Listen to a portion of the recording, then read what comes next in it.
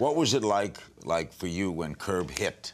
Well, she couldn't sell, like, telephones at a garage sale and try to, like, get people to buy telephones for, like, $5, $10 anyway. That was an embarrassing moment. I did have a garage sale. Curb was on the air at the time.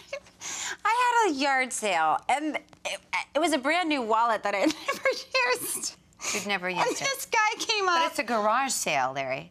I mean, I'm not out there for my health. You're a star on television, you got a garage sale? Exactly. Well, that's the problem. Larry But she David wasn't seeing herself as, like, a star on television at this point. I mean, I was still in a, rent-controlled one-bedroom apartment in West Hollywood. It did, it did not change my life in a monetary way. It wasn't that significant at the time. The bottom line is that she tried to haggle somebody for the wallet in her garage sale. And he said no, and then he walked off, and he said, oh, by the way, I like your show. And I said, oh, God, you can have the wallet. He goes, no, that's okay. And then when I told Larry David the story, he said, next time you want to have a garage sale, will you just tell me, and I will give you $50 so you don't humiliate yourself?